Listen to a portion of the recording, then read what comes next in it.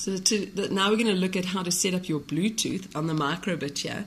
And this is about the 100th video I've done of it, so my husband is getting impatient. So the reason why it's easier to set up your Bluetooth when the Microbit's not connected to the Minimove is the fact that you've got this brown box here, and that's the reset button. And the button's literally on the back, so it's quite hard to get to. So if you've already attached your Microbit, just get a toothpick, shove it in the back there, and when the time's right, if you push in on the toothpick, it'll push the reset button.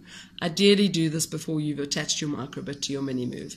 Okay, so I'm going to go to my cell phone, I'm going to switch on my Bluetooth here, and then I'm going to come to my Microbit, hold in my A and B button, and you'll see, then I push in my toothpick has moved, so hold in A and B and push in the reset button, and let go, and then on your screen it says pairing mode.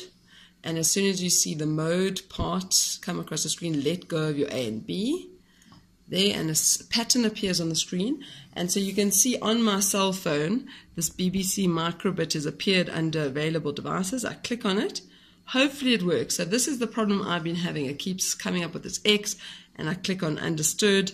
And I keep on doing this a few times. So it says it couldn't pair because I've got an incorrect pin. So I'm not sure how you reset that.